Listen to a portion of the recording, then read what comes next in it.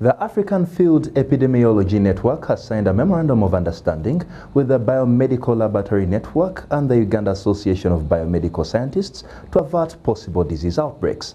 AFANET has worked with the Ministry of Health to improve on the health systems in the country.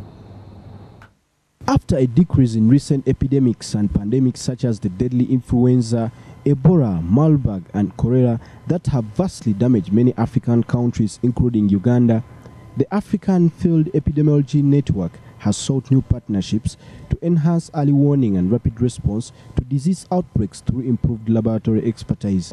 These two agencies bring a very robust network. They have a wide network of laboratorians that are part of their fold, and we look to tap into this and provide our technical assistance. Incorporated in 2005 as a networking alliance for field epidemiology and laboratory training programs, AFNET has tried to help health ministries in Africa to build strong, effective and capacity-building programs to improve health systems on the African continent with coordinations in different laboratories in different countries. We use existing lab associations to get into the lab network to help us to coordinate activities within the lab, but also in response to disease outbreaks, labs are very important. So we thought that this would be something to help us get into that arena.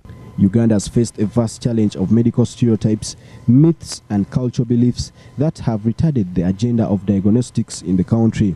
Extensive research on diseases is going to be carried out to avert possible disease outbreaks that disturb many African countries. For NBS News, I'm Mulindwa Hood in Kampala.